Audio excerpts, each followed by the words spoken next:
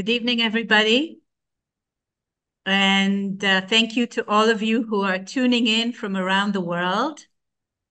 And welcome, a warm, warm welcome to all of you who have joined us tonight for Eva de Jong Duldig's talk, From Vienna to Victoria, Escape and Survival Through Art. This talk is part of the Hong Kong Holocaust Intolerance Center's Genocide Awareness Month series. The Hong Kong Holocaust Tolerance Center was founded in 2011 and is a not-for-profit organization dedicated to advancing Holocaust education and promoting tolerance. It organizes conferences, workshops, exhibits, and remembrance events that use the lessons of history to prevent anti-Semitism, discrimination, and genocide. And it also works towards advancing tolerance and understanding in our communities. Its school programs have reached approximately 10,000 students per year at more than 50 international and local schools, as well as universities and community colleges. I would also like to warmly acknowledge the support of the Fritz Asher Society for Persecuted, Ostracized, and Banned Art, which tells untold stories of artists marginalized and persecuted by the German Nazi regime between 1933 and 1945. Thank you very much for your support. My name is Noit Banai, and I'm an art historian working on Jewish artist refugees who fled from Europe to Asia. I currently serve as Associate Professor of Art and Theory at Hong Kong Baptist University. Last June, while studying the Duldigs' artistic journey, I was warmly and generously welcomed by Eva de Jong Duldig and her dedicated team at the Duldig studio in the leafy suburb of East Malvern in Melbourne. And I'm so happy to see her again tonight and to be able to introduce her and to moderate this talk.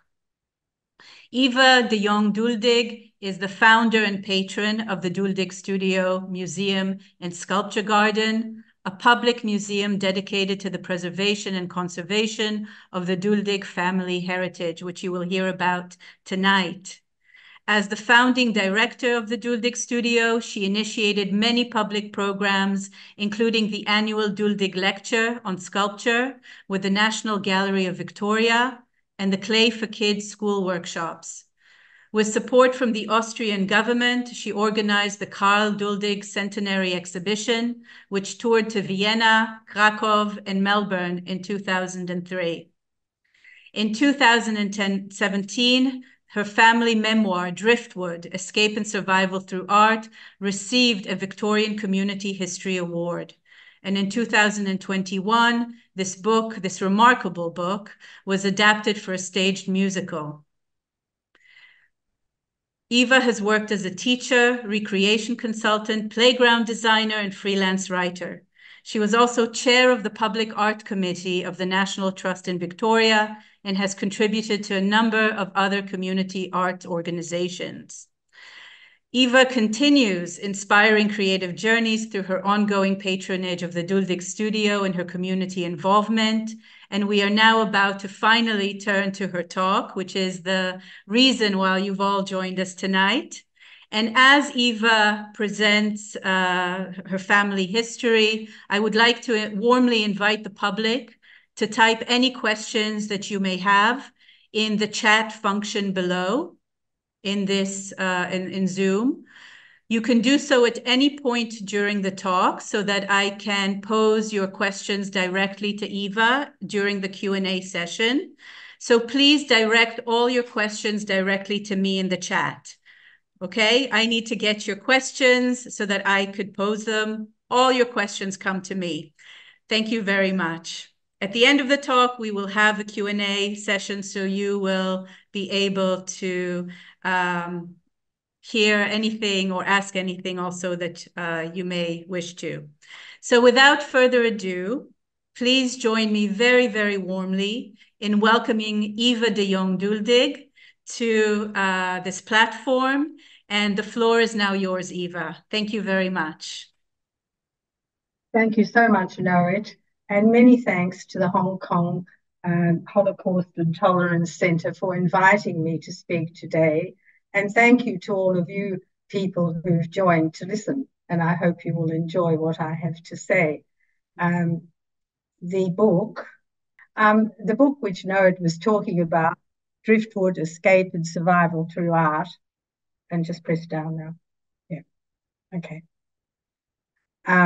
Was written in 2017, but when I've been asked how long it took to actually write, that is to think and to all go into my head and to go out of my head and to find the right voice, my husband said it took me 45 years, and it was something like that. So it was very difficult because it's telling not my story, it's telling my parents' story, and there were so many things I didn't know.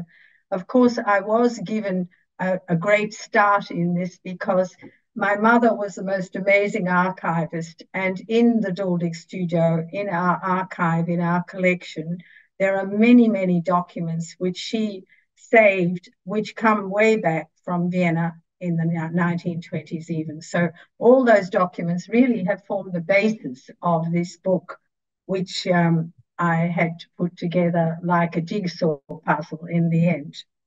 The book tells our story, but there are two particular strands that it actually, I think, tries to concentrate on. And that is in the first instance, the story of the family, but also the way the actual fortuitous circumstances that enabled us to survive in the first instance during the Second World War.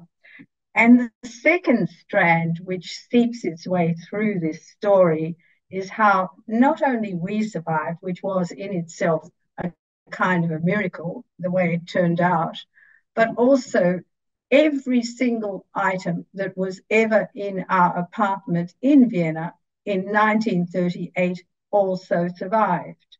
And we didn't take anything with us, and yet it is here now in the Duldig studio in Melbourne for the public to see and to learn from. And I think that actually in itself is an amazing recovery from the circumstances of the Holocaust, because it gives a whole broad background to how my family, as an example of many, many other families, lived in Europe before they were forced to flee. Now, the story goes back, of course, much further than this, but let's just start in 1911 or so in a town called Przemysl in Poland, in eastern Poland, very near now the Ukraine border. And there, my father's family, my paternal family, lived before the First World War. And here you can see the parents, Adela and Marcus Duldig, and then on the left, my uncle Leo, and standing, my uncle Ignaz, and the little boy is my father, Karl. They lived, as I said, in this city called Przemysl, and the house which you see slap bang in front of you on this image is the house my grandparents built in the middle of Przemysl. And as you can see, it's surrounded by all these churches, and everybody in this city lived happily, at least tolerantly with each other. I want to raise that point because I do want to compliment the Hong Kong Tolerance Centre for all the work they do in this context. And I hope that this talk will help you in your work as well. I've just deviated a little bit from there. Yes, so this house is still standing in Przemysl, and I went to visit it one time, and I was quite amazed and very moving to walk into the house and feel the tiles that my father must have felt when he was a little boy in this city. Here he is, Karl Duldig at about 19 years old. He was tall and slim, and as you can see, very good looking. and he was an outstanding sportsman and also a wonderful artist.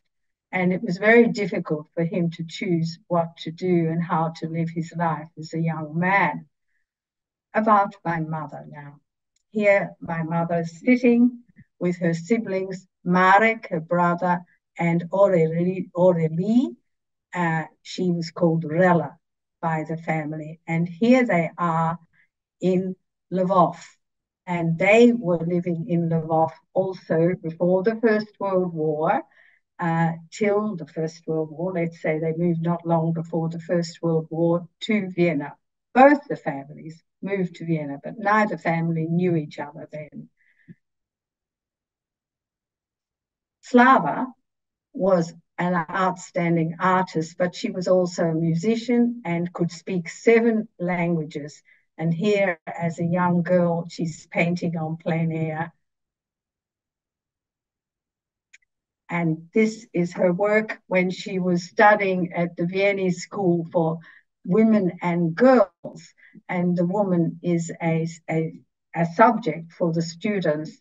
This work, you can see this work at the museum, and it's a wonderful, wonderful rendition.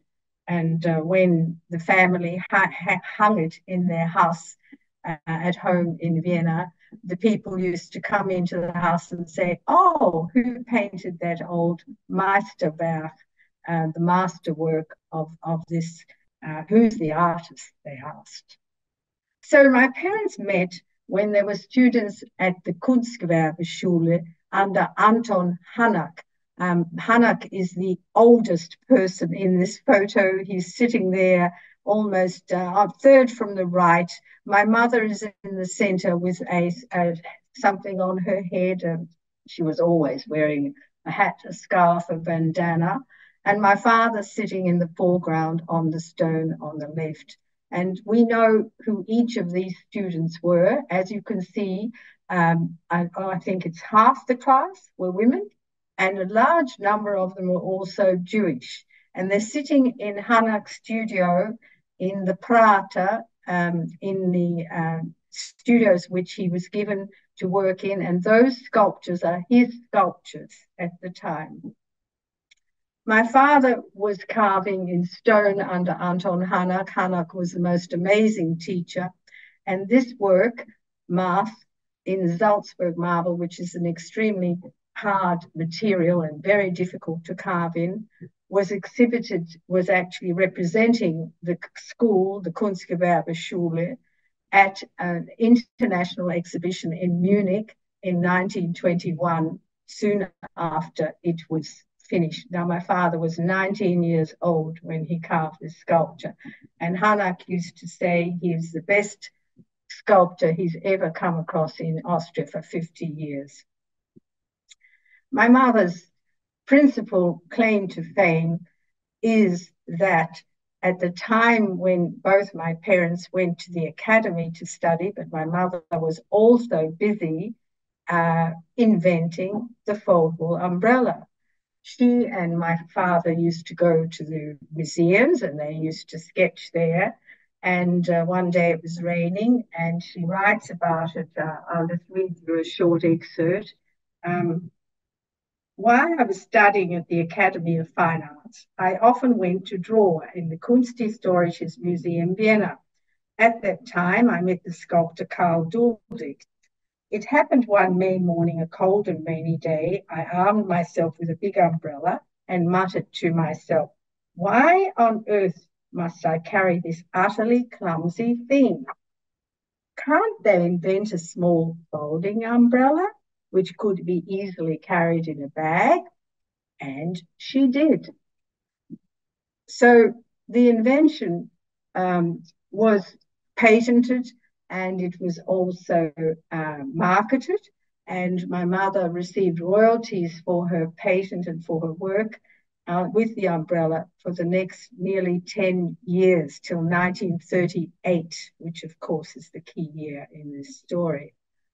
There are my parents in Vienna, my mother proudly carrying her little umbrella.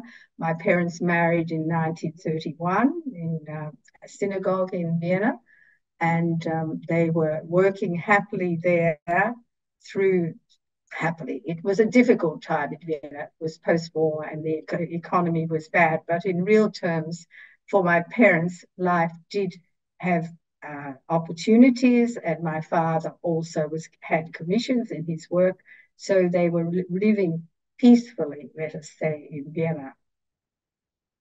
Here, my mother is sitting in the living room in the apartment in Vienna, and just look at that furniture and keep it in your mind, because later on in this presentation, you will see it again. And she's looking very proud, not only because she's contented and in her work and in her life, but because she also designed the furniture. It was made by a very fine art house furniture designers in Vienna called Sigmund Jarre, but my mother was instrumental in the design of this furniture. And take a look at that lamp. You will also see it again later. But we come to, of course, the terrible time when Hitler came into Vienna. I was born on the 11th of February, 1938, and exactly 1 month later, Hitler marched into Vienna. And what always shocks me when I see this image and others like it is how this massive crowd of people welcomed the Führer, the leader, as they called him. And it's just, to me, quite unbelievable how the majority of the Austrian people didn't fall under spell. They just welcomed him, even though the Jewish community in Vienna at the time was 10% of Vienna, about 250,000 people. And yet the majority of the Viennese were pro-Nazi. It, of course, was devastating for the Jewish people, as we all know, and I don't want to go into all the details because you get them very literally described in many other papers, journals, pictures, everything else you see. But for a while, my parents actually didn't really do anything. And it was only a bizarre circumstance, which occurred with my father through a game of tennis. And he always said, a game of tennis saved my life. And chapter 9 in my book tells you that story. But literally, it was a final game of tennis through his sport that he got out of Vienna very quickly, quite suddenly, had to leave. And he was able to go to Switzerland, leaving my mother and I in Vienna.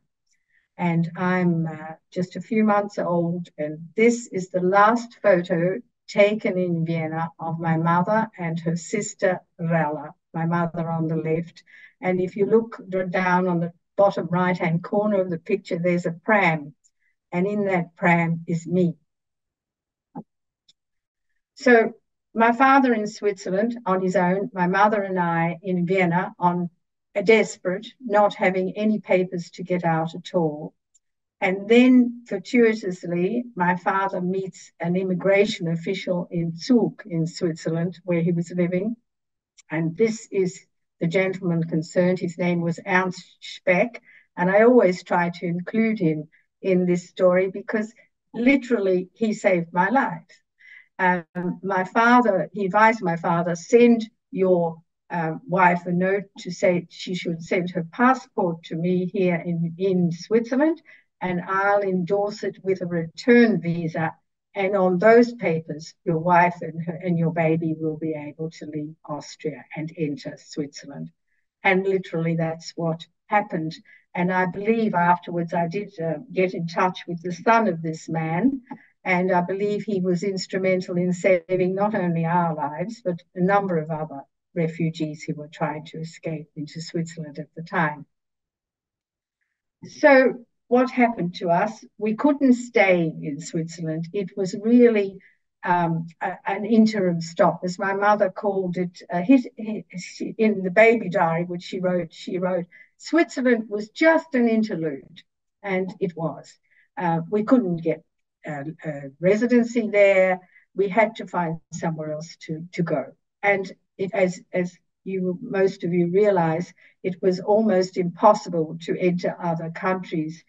However, as it happened, my father's niece, who was married to a Belgian from the Gutworth family, they had business interests in Singapore. And she and her husband went to lead these interests in Singapore. So Ina Gutworth was living in Singapore, and she sent a telegram to my father, come to Singapore.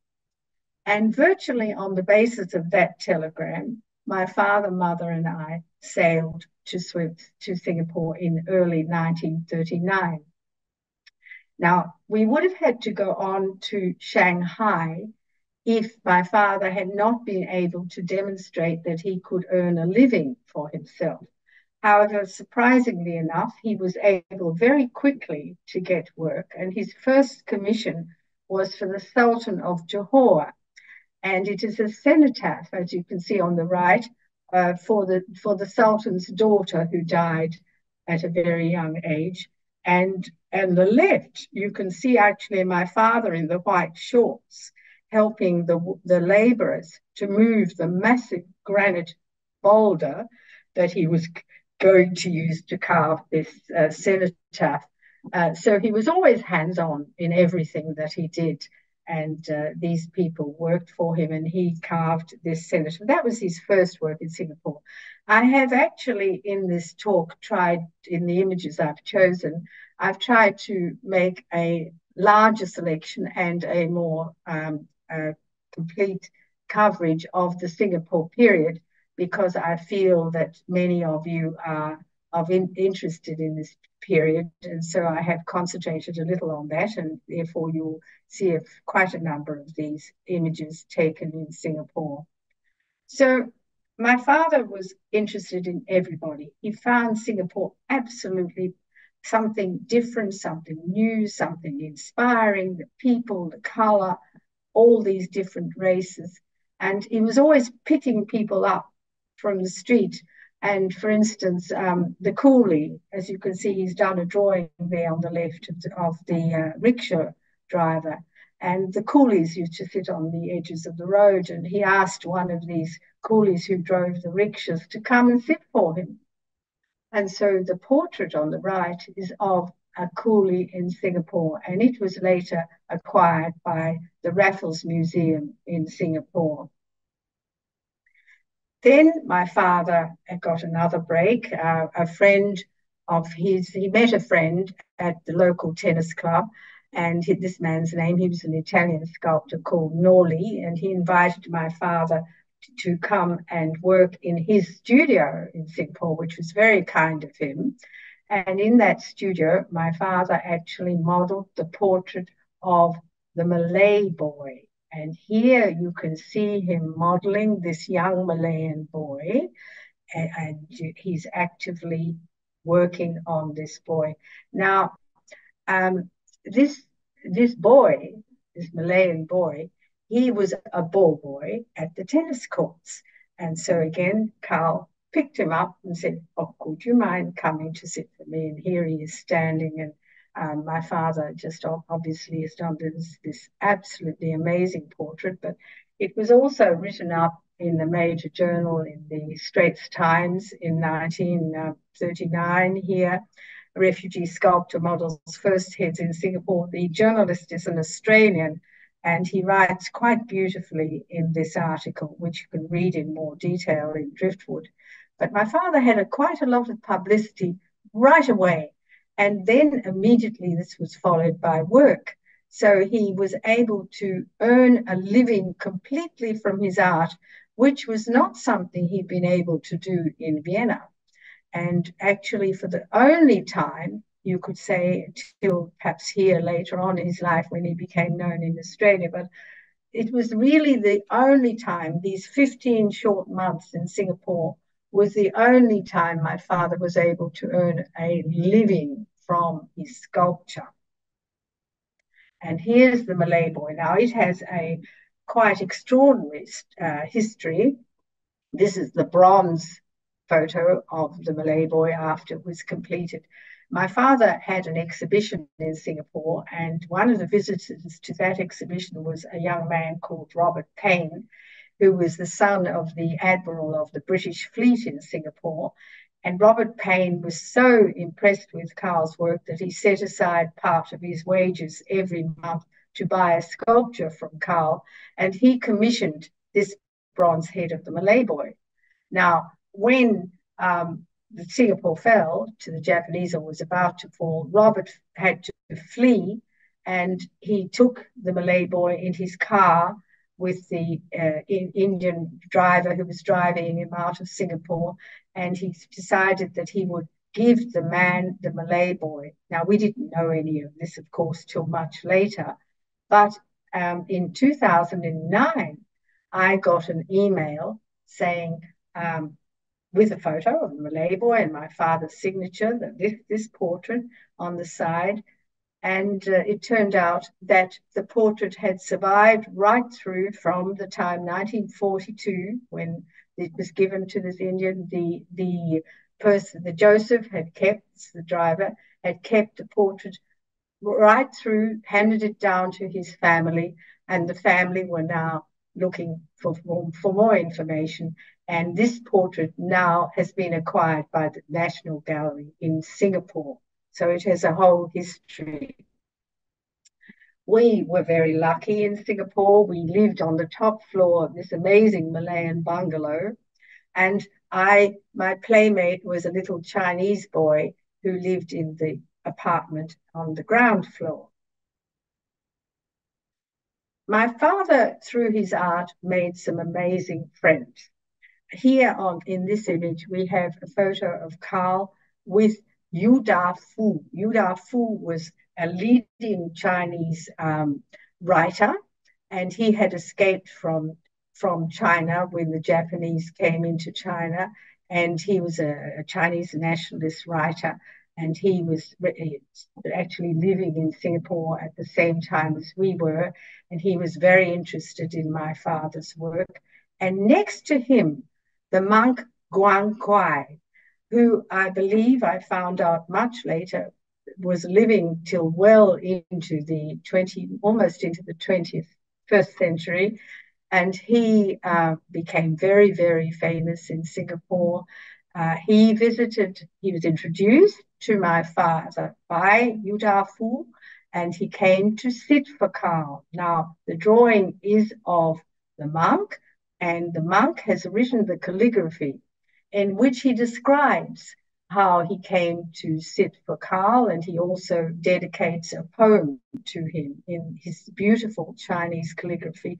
It was a kind of a marriage of East and West, quite extraordinary time, and I am the little person there in the front. Of course, I don't remember any of this, but it's all come through the many documents and drawings and art and photos we have.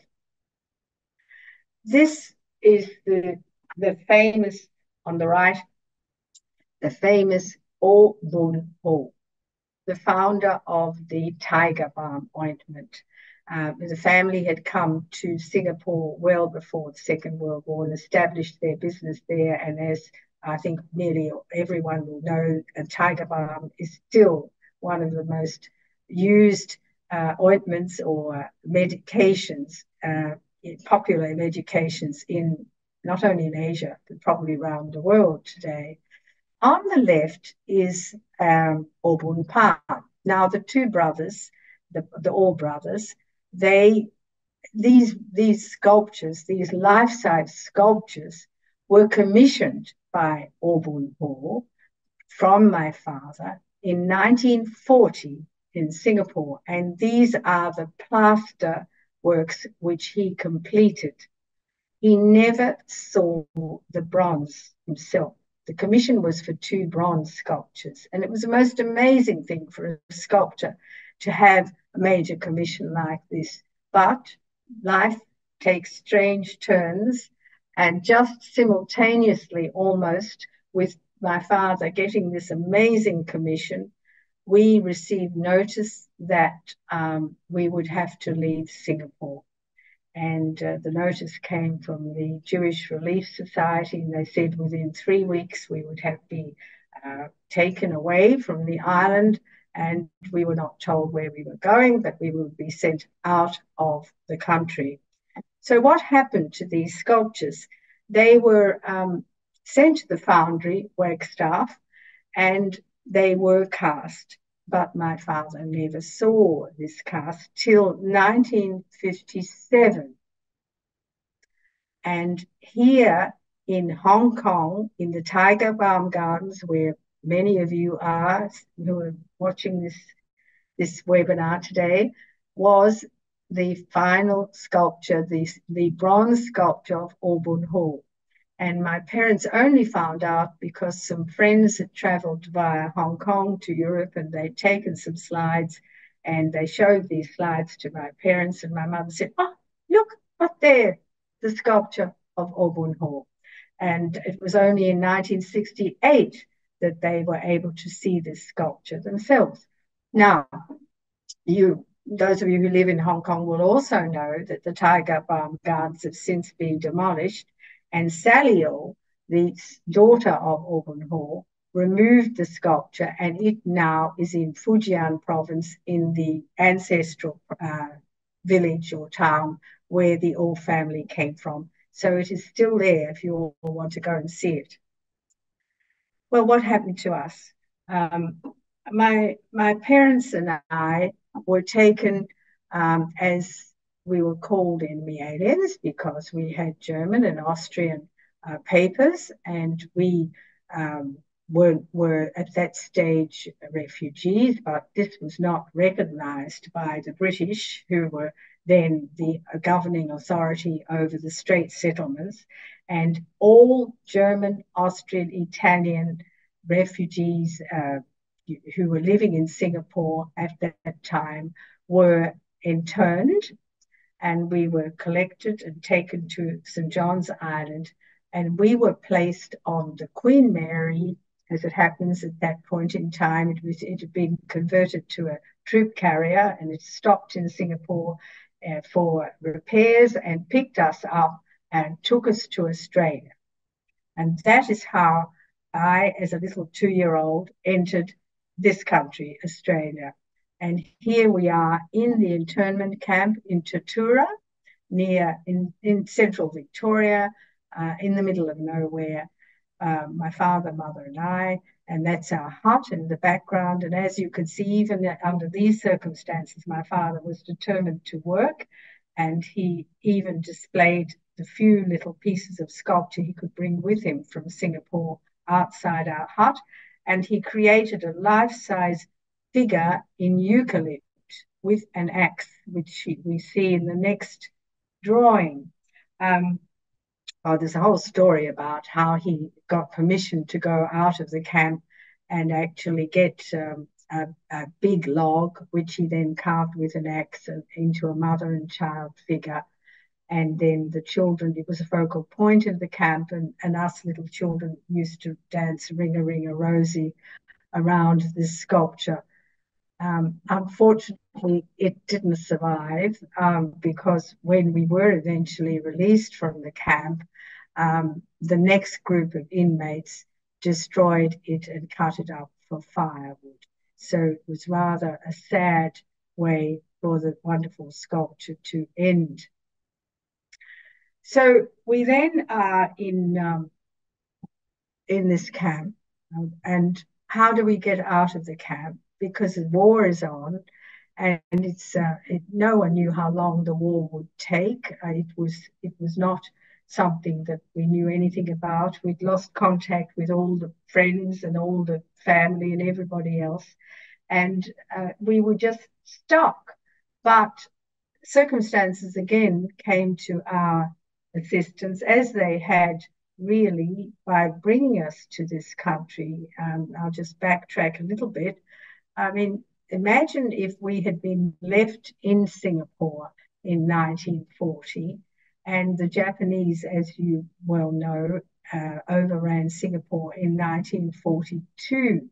So in a way, I do believe that our lives were saved twice, not only in Vienna through the amazing circumstances of my father playing a last game of tennis, but also in Singapore, where we got out just before the Japanese invasion. Just sheer luck, because we didn't want to leave Singapore. My parents loved Singapore, and they tried everything they could to stay there, but it didn't work. And so then we were stuck in the camp for how long? Well, the war took other turns, and Pearl Harbor fell, and the Australians were very short of manpower, and they needed people on the home front who could just keep things going, who could move the railways, who could go to the ships and unload, who could do all kinds of other labor-intensive jobs, because all the young men, the Australian men, were overseas fighting in the Second World War, either on the European front or against the Japanese in north of Australia. But once Pearl Harbor fell, everything changed, and people began to look. Oh, we've got all these refugees who, they're not Nazis, but they're interned. Now we can let them out, and they can help us to work on the home front. And that's exactly what happened. They formed an employment company called the 8th Employment Company in Melbourne, and the refugee people in the camps, because we, of course, were in a large camp with many other refugees, they could join up and enlist and leave the camp and become soldiers. And at the same time, the families in our case, because we were among 250 other people from Singapore, we could come down to Melbourne and be free. And here my father in his uniform, my mother in her smart Viennese costume, as she called it, and me, I'm aged 4 here when we're in a boarding house in Melbourne, in our first house in Melbourne. Well, my father didn't stay long in the army. He was able to be able to be discharged for medical reasons, and he then took up other positions in Melbourne. And after the war, my parents became art teachers at schools in Melbourne. And at the same time, they found out, of course, during the war, nearly all their families had been exterminated, annihilated in Poland and in Europe.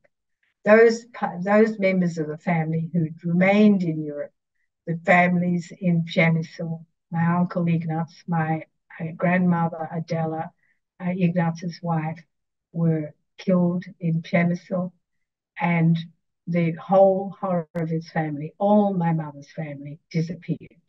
The only person to survive out of her whole family, which was a very large family, her name was Slawa Horowitz, and she came from a very large family. The only person to survive was her sister Rella, and she married a Frenchman, and she was living in Paris. Now, I said to you that you remember that photo of the furniture way back and the lamb. Well, my aunt managed to, through my mother's, I suppose, she was just amazing, my mother in Vienna. She packed everything in Vienna, and she got it to a storage place. And from there, my aunt, because she was French, because she married a Frenchman, she was able to take everything that was in our apartment in a huge consignment to Paris. And she and her husband, during the Nazi occupation of Paris, which was at risk to their lives, hid everything in the cellar of their apartment house in Paris. Well, after the war, my mother finally made contact with her sister in Rella, which was just a most amazing emotional event when she received a little card saying, Aurélie and Marcel est né 19 Rue Jean-Jacques Rousseau, Paris 1. And then she found out, my mother found out, and my parents found out that everything that had been in the apartment in Vienna had been saved. Now, I've got this list up because it is part of a 6-page list of items that my aunt wrote in 1946 when she shipped everything out to Australia, back to my family. And we were living at that point in a flat in Ackland Street, St Kilda. And one day I came home from school and the whole flat was full of things that I'd never seen before in my life. So it was all very exciting and quite amazing. And of course, it made me begin to think about these things about my past. So my parents re-established their art careers as well, particularly my father with his sculpture. This sculpture in 1956 won the Victorian Sculpture of the Year Award for my father. Those of you who can't recognize what it is the moment in Exodus when Moses comes down from Mount Sinai and smashes the tablets of the law because he's so angry that the Jewish people are worshipping the golden calf. It was, I think it says survival through art, escape and survival through art. It was really through art that my parents were able to kind of find themselves again. They taught art. My father worked in art.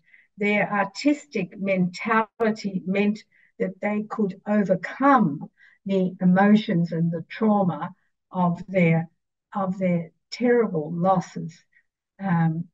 More perhaps than many other people could, because they had this great gift of creativity. And I grew up actually very fortunately because it was the burden of the Holocaust was never put on me. I never really knew anything about it. The first I knew about it was when I was an adult. And that enabled me to grow up free of these kinds of burdens, which can be quite devastating to young people. So what did I do? I studied, I was at university, but I also was an outstanding tennis player. And at one point, here I am playing at Wimbledon. I'm playing with a South African girl called Marlene Gerson, and she's a Jewish girl. And we probably are the only Jewish players to ever reach the quarterfinal as a doubles combination at Wimbledon. And the article on the right talks about me playing in the third round of the singles against the eventual winner in Wimbledon that particular year, 1961.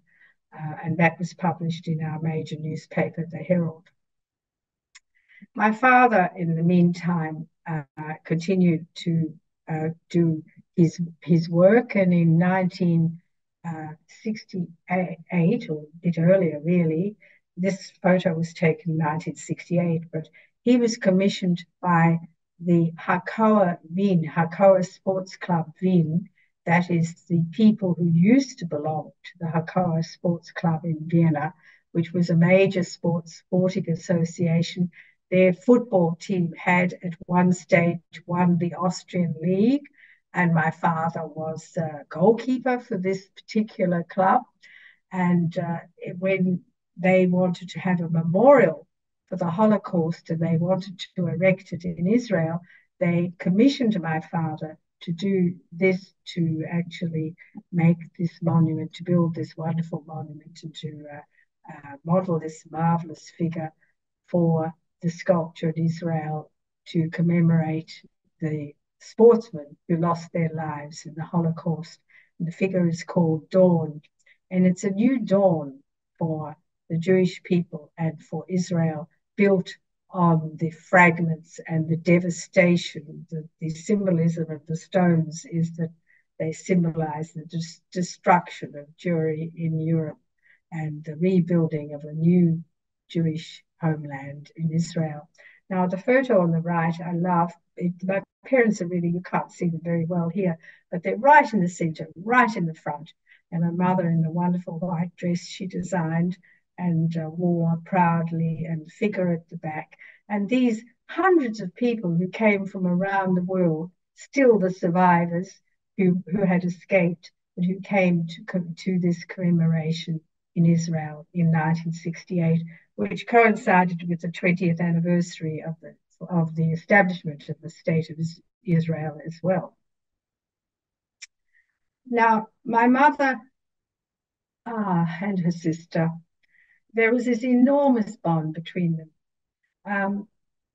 The way I understand it, even as children, you know, they were really close to each other, and they grew up very closely. And when my mother was studying, Rella, her sister, used to come and spend time with my mother's friends at the academy and at the Kunstgewerbeschule and all the artists. She was part of the artist clique.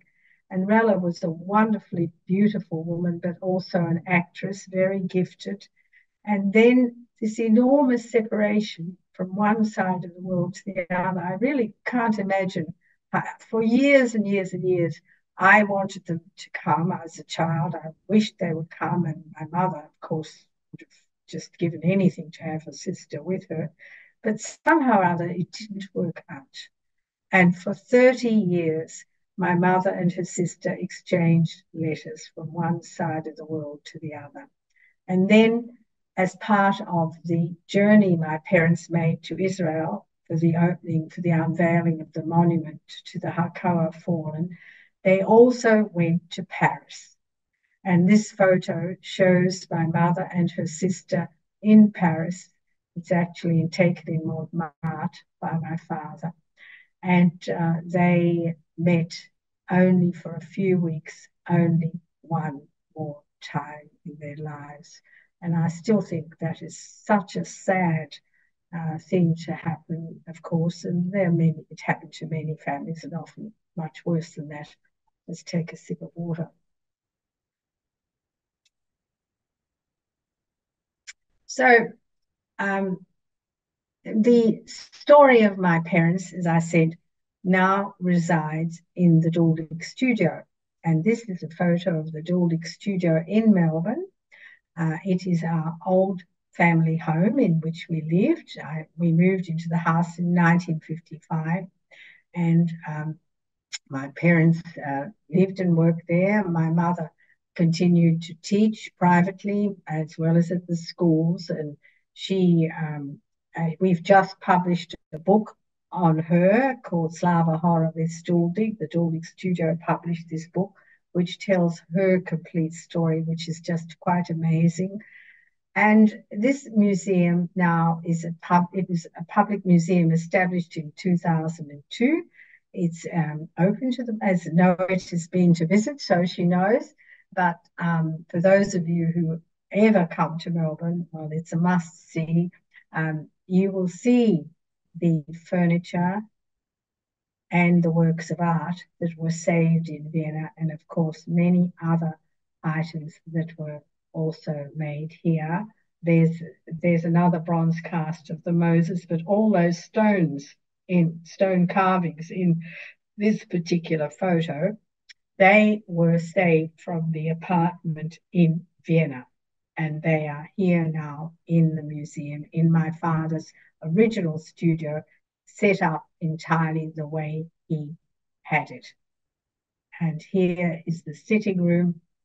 And I must apologize, because in this particular photo of the lovely Viennese furniture, which is now here in Melbourne, the lamp is not in this particular photo, the one in the other photo.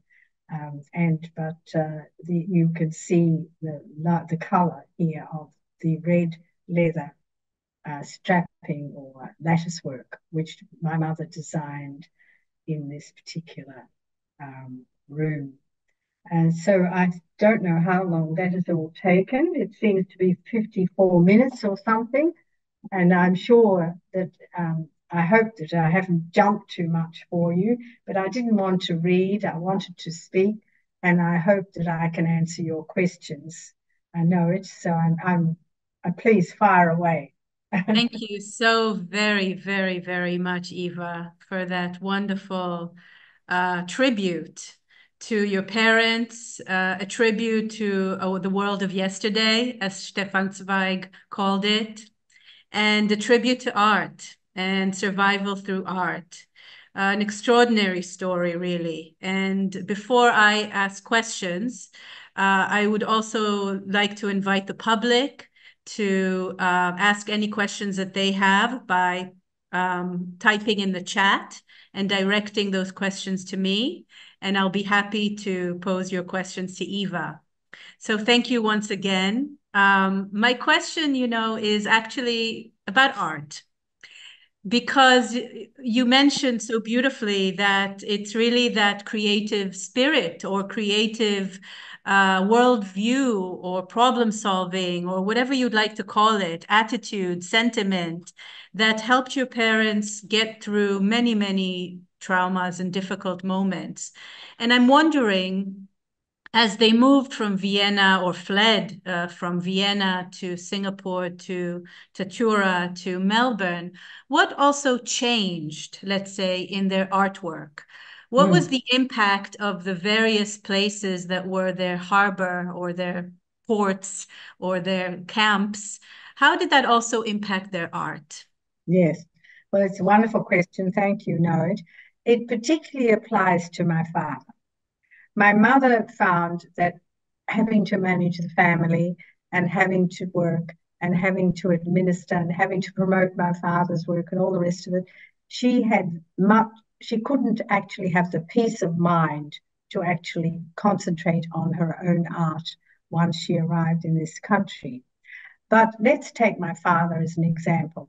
He was, I think you might recall the drawing of the monk of the Buddhist of the monk in Singapore. Now there he used Indian ink, a quill pen, and a Chinese brush. He immediately was able to adopt the circumstances and the art, the things around him that kind of were already being used by others around him and applied them in his own work. Even the drawing of the rickshaw boy, the same sort of thing. He got the inspiration from seeing this scene in front of him and was able to apply it. The one constant that I would say where this perhaps applies slightly less is that he kept working on his portraits, but even they changed too, because in Vienna he was doing portraits in marble. Once he arrived in Singapore, he began to work much more in clay, and in Australia he also worked in clay. So there's a big difference between working in clay and working in stone and in bronze.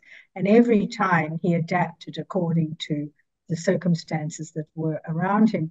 The other big example, perhaps, is the one of bringing that eucalypt log in from outside the camp in Tatura and carving it with an axe inside, because he had no other tools and he had nothing to work with except what was around him. And what was around him were the eucalypt logs and the eucalypt firewood. And it is in those materials that he actually worked. Now, that changed his work, and he knew it was changing his work. He was always somehow able to change his mode of working, his subject, particularly the materials, I think was a big thing. And just the environment. We had a little property down the peninsula, and he was always finding things there that inspired him. Does that answer your question a bit? Yes, absolutely. I mean, he was shaped by the art and shaping the art and using everything in sight as a kind of everything was cross-pollinating each other, Yes, what it that's sounds like. right. Mm. And it sounds like for your mother, for Slava, I mean, you were mentioning the incredible work that she was doing supporting Karl and also teaching and all the other, aspects that she was taking care of the home. And it strikes me that this Viennese interior, right? This Viennese interior that that reappears much later on, in a way is part of, would it be fair to call it part of a kind of artwork that Definitely. defines a new life as well? My mother was perhaps even more, how would I put it, contemporary. I don't want to use the word modern, but she moved very much with the times in her art. And in Vienna, she had the opportunity to do this design work for her own apartment, and she took it. And so she designed furniture. She also did some graphic design. And then don't forget, in Vienna, she designed and invented the first foldable umbrella. So, this was then at that time that was there. But throughout her later life, she also was adapting her teaching work according to, inspired, by perhaps even what had happened to her. She went to this school in Vienna for women and girls. Well, they taught everything there, all kinds of graphic work and all kinds of other artistic mediums. And she applied a lot of this almost craft work to the way she taught at her school. I think my mother, in a way, was, well, not in a way. She held the family together. There's absolutely no question of that. She was the first one to get a teaching position here, which she held right through till she retired, and she definitely kept my father on track, and was a wonderful person to have to lead our family. And as a follow-up question, and maybe so for our public, I mean, I read your book, but for those who haven't, what happened to the umbrella? What happened to the rights? Yes, I didn't go into that, did I? Well, when my mother, as I mentioned, got royalties till 1938, and then when we were already in Switzerland, she received a notification from her manufacturer, from Bruder Wüster, and they asked her to sign off all her rights, all her patent rights to them. The letter was signed Heil Hitler. And of course, we were fleeing. There was no way she could fight this. And they offered her 1,000 Reichsmarks. And so she sold all her rights to this wonderful invention and never saw another penny again. And when we're in the museum, we say, yes, well, if we had still the rights to that umbrella, we would have more than enough sustainable funds to look after this museum because, of course, the foldable umbrella is just ubiquitous all over the world. But she was ahead of her time, right? Very much so. Yes, as a young person, she actually took a lead in getting the patent, in writing the documents, the contracts with the manufacturer, in making sure that she received royalties. We have in the museum the documents which she has annotated, where she has said, how she wants this to be, the rights to be paid to her, and so on. Thank you. I have a question. And she kept all these documents too. It's really through her that we have the museum, because she kept everything. It's absolutely incredible when you recognize that all of these documents, all of these artworks, all of these objects survived.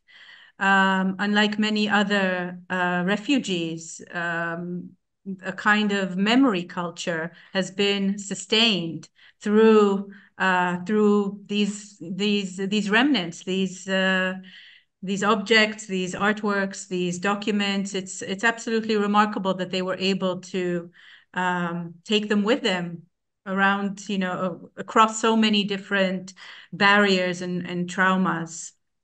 Yeah, I agree with you. It is amazing. There is a fantastic question from the audience. And Christina Bartosz from Vienna, now in Hong Kong, would like to ask, what influence, if any, did the art and art practice of your parents have on you personally? Well, it's a big question. Yes. When I was growing up, it was all around me. And I kind of just accepted it as part of my life, even though I was not inclined to be artistic myself. I was encouraged to do what I was very good at, which was the sport, and I was also a good student. But my parents never said, "Oh, we're both artists. You should." On the contrary, I think they probably thought an artist's life was much too difficult, and my mother actually thought I should study medicine. But irrespective of that, just growing up with the art all around me, it definitely just kind of seeped into my blood and into my being.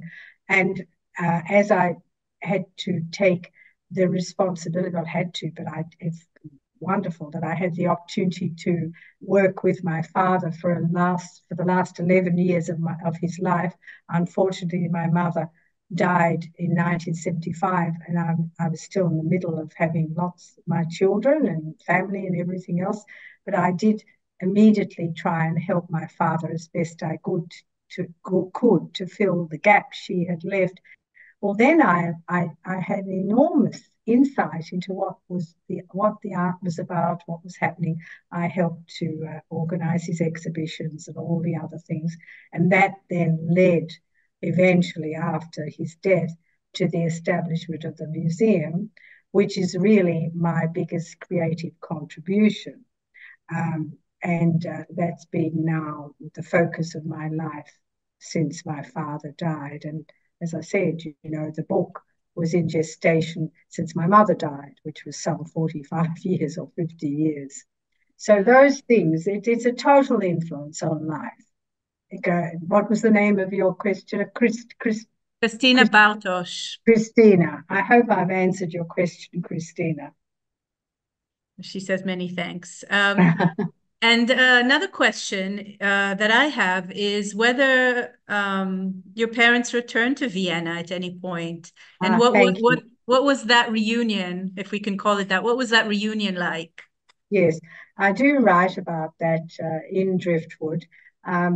Look, it must have had so many emotional impacts on them. They only went back once as part of that one journey they did in 1968. But there were some amazing meetings there. They met up with a fellow student, Angela Stadtherr, who welcomed them with open arms and gave them a gift of one of her sculptures, and they spent time with her.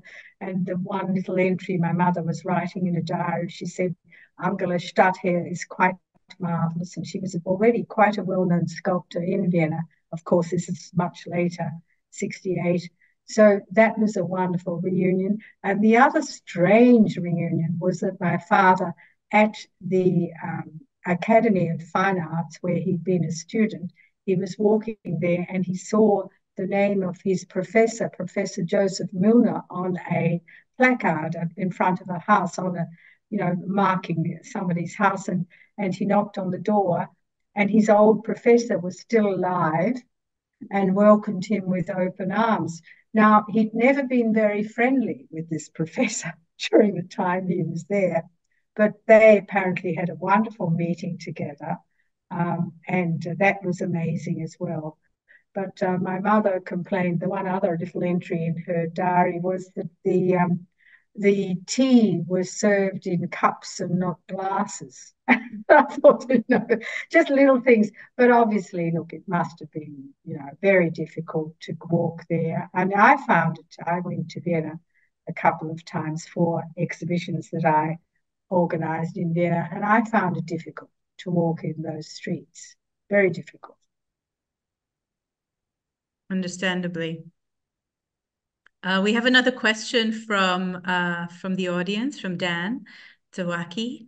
And the question is, are there any artworks of Karl's in Singapore that we could see if we visited Singapore, or whoever's in Singapore now?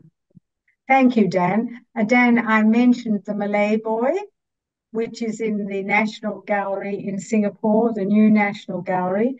I went to the opening of that in 2015, and they had, as I mentioned, it was acquired in 2009, and they have placed it in their gallery. And I know several people who've been to the gallery since then and come back and say, oh, we saw Karl Duldig's sculpture in the Singapore National Gallery. So yes, you can see Karl Duldig there, at least that one. But I think there were a number that were left behind when we had to flee, because we were taken out of Singapore and could take hardly anything. And my father left behind a number of quite large sculptures and never found out what had happened to them. So it's quite possible that more will arise. And in fact, just the other day, I received back a small head that had been found in Europe from Singapore. And so it was returned to us in the Duldig studio in Melbourne. So things do keep appearing. So keep your eyes out, everyone, for Karl Duldig signature on the side or underneath. We will. And speaking of Singapore, I have a question and maybe a comment. The question is, did your parents have any communication or relationship with the Baghdadi families who were already in Singapore? Because there was an old community there that had been there from the 18th century in the Strait settlement. Did they have any contact with them? Well, that's an interesting question. Thank you for that. As you're quite correct, and I also researched it, and there were a number of Sephardic families, or actually originally from Iran, in Singapore, and they set up their own community there. And it was that group that actually were the Jewish community that supported the refugees who came from Europe in 1938. And fled. There were altogether about 250 Jewish people in Singapore who had fled from Nazi Germany and Austria and landed in Singapore like us. And it was the Jewish community there, is already established, that helped with support if needed, and also who kind of gave us our initial notice, warning, you'd better get organized because you're going to be sent out of Singapore. The Jewish Relief Committee. Well, it was those people who actually helped the refugee Jews who came into Singapore. I don't know whether, but there was the Elias family. They had been in Singapore for quite a long time. And I know my father did some work for them. Now, they were well established in Singapore. So they did have contact with other established Jewish families in Singapore, but I don't have that Baghdadi family. I don't have we have many names, but we don't. That hasn't come up to my best of my knowledge. Might still. Thank you. And as a follow-up, you mentioned that they were actually supposed to go or en route to Shanghai, or they would have had to continue to Shanghai if they didn't find a job within 2 weeks. How did within 14 days? How did they find? What was the first job, and how did it come about? Yes, well, as I mentioned, my parents had the relatives in Singapore, which was a great help for starters. But it was really just this particular job which somebody else was given and couldn't do, and said, "Oh, Karl, you do it." And this was for the Sultan of Johor, because it wasn't a typical job for a sculptor to build a cenotaph. But of course, my father would grasp anything that came into his hands, as long as he could stay there and work and show that he was working. That was the only thing that really mattered. And also, they advertised really quickly in the local press as art teachers, and surprisingly enough, immediately got responses. A lot of people wanted to learn art from academically trained European artists, and they had quite a following there as art teachers as well. This is absolutely fascinating. This part also of the journey, this kind of transfer, if you will, of modernist Viennese education to Singapore. And would you know if any of their lesson plans remain, or any of the kind of prompts that they gave their students remain? Nothing of that, except John Eber, who was one of their students, and Situ Chi. Actually, yes, you're right. Thank you for that question. Situ Chi, he was a Chinese who was introduced to Karl, as a young man. He was 19 at the time, and his relative was a Situ Kwai or other artists in Singapore. They all knew each other, these artists, and this young man came to study art with my father, and he took that wonderful photo with Yuta Fu and the Buddhist priest and me and Dad. And there's a photo of him in our collection as well. He became one of the leading sculptors in China. Now, we don't have his work per se or his actual what my father was teaching him, but one of John Eva's letters to my father, he was a solicitor in Singapore who helped us and who also tried to get permission for us to stay there. One of his letters to my parents in Tatura actually said that it's got a drawing on it, which had been cut out by the censors. So, and it said that they were still working in the mode, in the way my father had taught them. So I don't know what ways they were because there's no record of that. But I mean, most of it's practical anyway. And you sort of, it's hands-on. So you do it as you go. And speaking of John Eber, from what I understand, he sent clay to your father in Tatura. Is that right? How did that come about that he was able to send clay to an internment camp in the middle of nowhere?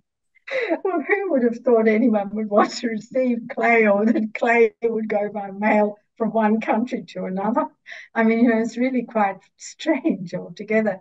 But there is this one head in the collection, which is certainly made in Tatura. It's signed underneath Tatura 1941, but the clay is not a local clay. It is definitely a Singapore clay. And when my father was working there, he used to get the clay from what a company called the Alexandra Brickworks. And this clay was probably sourced from the brickworks and sent by John Eber to my father in the internment camp in Tatura.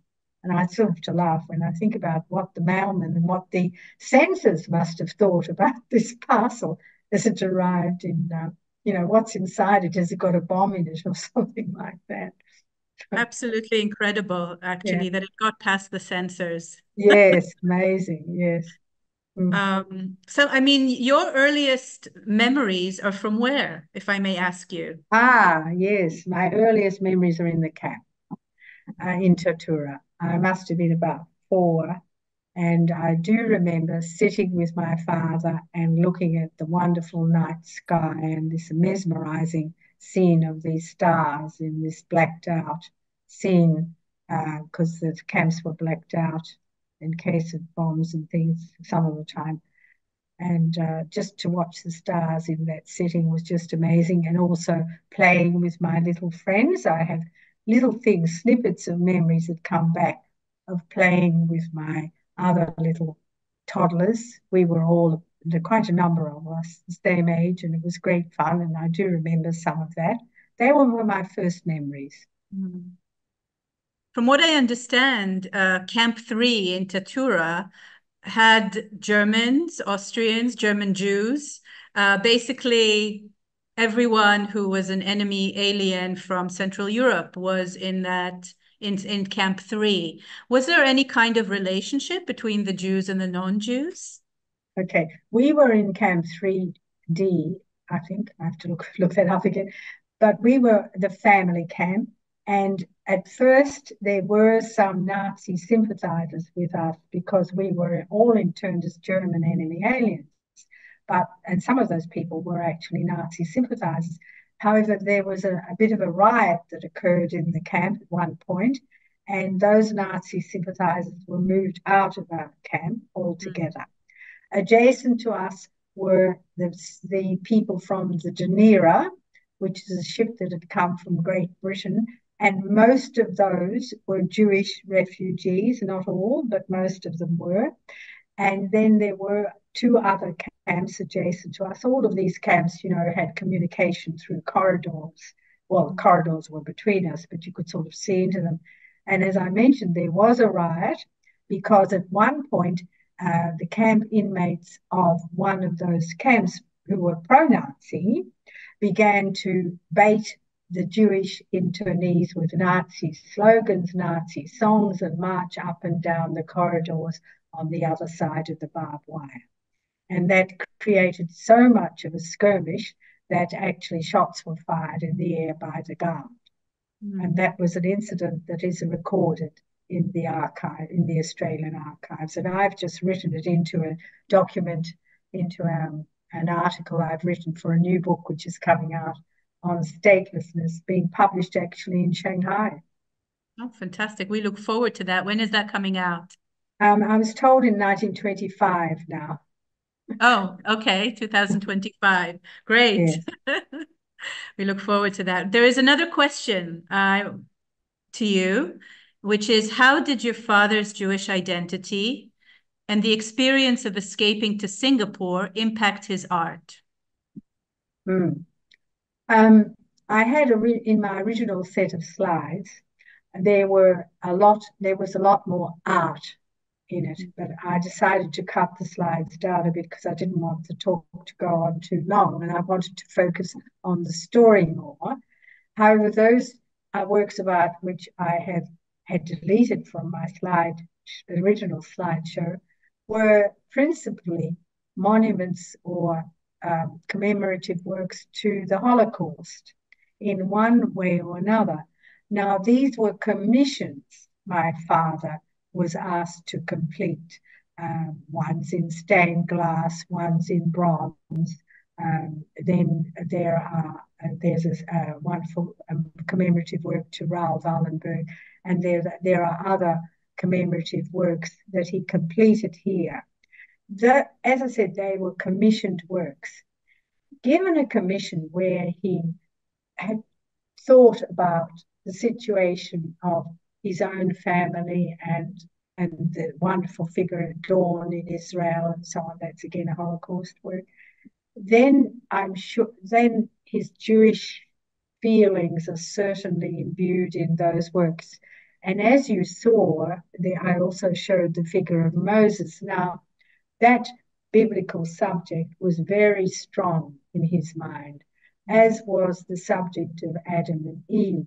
But that's not necessarily because he's Jewish. That's because he saw these as particular important points in history or in life that he could use as his way of expressing himself. He also did a wonderful take on the portrait of Nefertiti, the Egyptian queen. Now, that's not a Jewish subject by any means, but he always said to me, look, I think that the Jews built the pyramids, and the Jews may have been the sculptors of the wonderful Egyptian sculptures, which we still admire. Who knows? We don't know. It is, he always said he's an artist. He is Jewish by religion, but he's an artist. It's not an easy thing. It's not as if, he would sort of look to his religion for inspiration, but the religion was always there. I don't know whether I've kind of explained that well enough, but I hope I have. Thank you. It's a difficult question.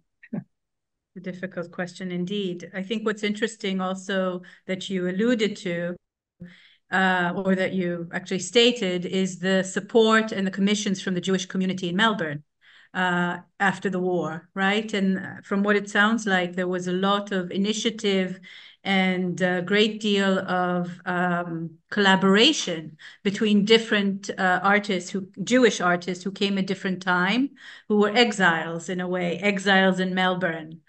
What was that relationship like in the exile community, also in terms of people who came at different moments and how they, with different styles, with different artistic styles, some from Berlin, some from Vienna. What was that like? Yeah, thank you so much for that question. First of all, my father and a group of friends started a Jewish Artist Society in Melbourne, and therefore they all became much closer to each other. As you've mentioned, there were Jewish architects who commissioned Jewish sculptors, who commissioned Jewish craftsmen. And there's one particular room which we actually use as an example of how these people collaborated. The room was designed by Ernst Fuchs, an architect from Vienna. He commissioned my father to do a wall relief which covers the whole large wall of this room, and he commissioned Schulen Krimper, a craftsman, to do the sideboard, the internal timber sideboard and decor for this particular room. And then the photograph of this, which is in the National Archives and in National and State Library of Victoria, was taken by a German emigre, Wolfgang Sievers. So they all knew each other. And the photographer from my father's first book, Karl Duldig Sculpture, Mark Strizik, is also a refugee. So these people who came from Europe after war, by no means all of them Jewish, a few Jews and many others, they enriched society here enormously, all of them. And this country owes a great deal to the culture that was brought to it post-war. The fascinating story of Melbourne modernism and a kind of transfer, but also adaptation of certain ways of working and motifs to the new landscape and to the new climate. But the cakes remained, right? The cakes on Ackland Street remained. Until now. Until now. Yes, it's not as good anymore.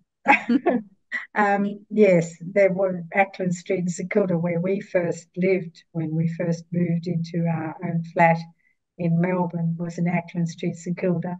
And down the road was what was called the Village Bell, which consisted of a whole group of lovely, small, intimate shops, Priesters, the grocer, the chemist who was Spiegelman. I remember all the names because we used to go there all the time. Monarch, the cake shop, all kinds of small other delicatessens and eateries. And it was like a mini kind of Eastern Europe, or not Eastern Europe, Central Europe, where the refugees could gather. And they did right up until almost into this century, I think. It's changed a lot now, though. And then there was the Cafe Scheherazade there for a while too, which some of you will have heard of. Yes, I was going to ask you whether your parents were part of that circle, the Scheherazade circle. That's right. My father drew there constantly. He went there to eat, and he knew Masha and Amram very well, and so did I. And he used to draw. He used to go there for his lunch or whatever, and while he was there, he'd pick up a napkin and he'd draw you sitting opposite, and he'd do a little sketch. And those sketches are in our museum now, but they were also on display till the restaurant closed about 20 years ago, and they were on display on the walls. Thank you. One more question has just come in. Your story is evoking all kinds of memories and thoughts. And the question is, do you have a special love or memory of Vienna? Myself? Yes. Do you have a special love or memory of Vienna? This person notes that there may be Viennese afternoon tea served for visitors of your studio in Melbourne.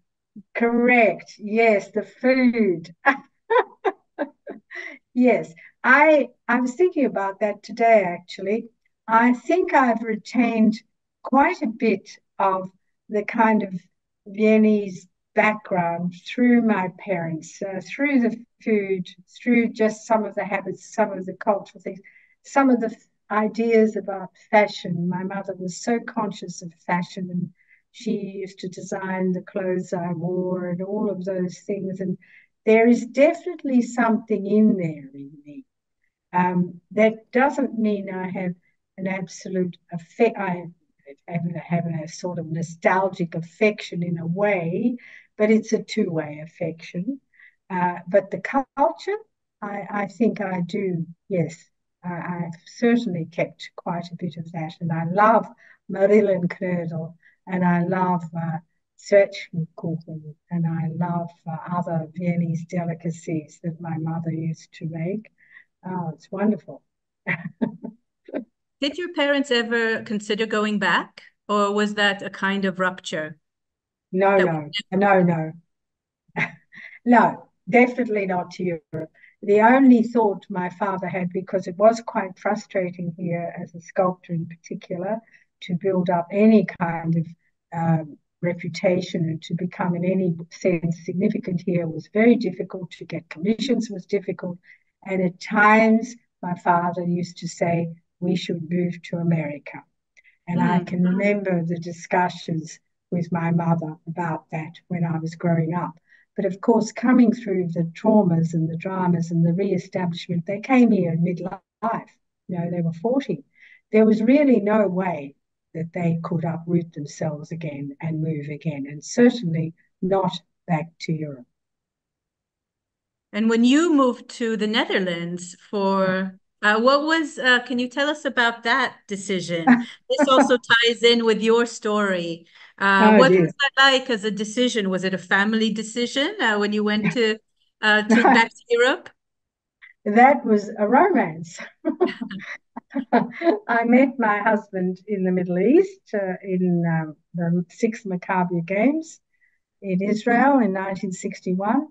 We decided to get, he was Dutch and I was Australian. And in 5 days, we decided we would get married.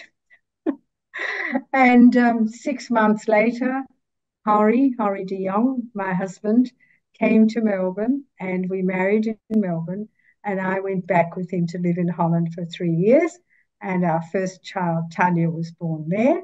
And then we moved back to Melbourne, and Anthony and Peter were born here. So that was not a decision, it was kind of a happening in my life. And it took me back to Europe, which was amazing, really. Quite amazing to live there for a while. And was that your first meeting then with Rella? No, yes, 1961, correct. That the first meeting with Rella was when I went to Wimbledon in 1961. That was before I met my husband, 1 year earlier. Well, a few months earlier. And that's when I discovered the cases of sculpture underneath her apartment. Thank you. And maybe we should, mention this book once again, Driftwood, because also the way that you wrote it is really an interesting work of memory. Every chapter starts with your own memories, actually, or with your voice and intervention from the present, right? From the present. And I think that's interesting because you're telling your parents' story, but it's also very much bringing all of this legacy and this life to a contemporary memory culture. Can you just tell us about that decision and the way you wrote this this book? Oh, it was so, as I said, it was so difficult to decide how to do it and what voice to use and what technique to use to keep the audience engaged. And then I read The Hare with the Amber Eyes by the Dutch author. Wonderful, wonderful book. And he uses the leitmotif of the Netsuke, those of Right. you who've read it. And I found that quite fascinating, how that little piece that he has in his pocket travels through every chapter almost of this book. And I thought, oh, you know what? We have a museum in which there are countless items of works of art. Each one of them tells the story. And if I use one of those, just one, and it'll tell the story about that particular period. Or if I use an incident when my mother wanted to buy a jinka, that will tell the story of her background. So I use these little things as the kind of leitmotif, the starting point, the trigger, if you like, for the chapter. But it's it's not completely chronological, but it runs in a chronological form. Then the other thing, as you've rightly mentioned, Noel, is that I do have inserted in there incidents of when I went to Europe, particularly in just before the late 1990s, and I went back to Przemysl and I saw the house myself, and I write about that. And I write about going to Vienna and going into the house where my father lived and climbing those stairs. And I write about that.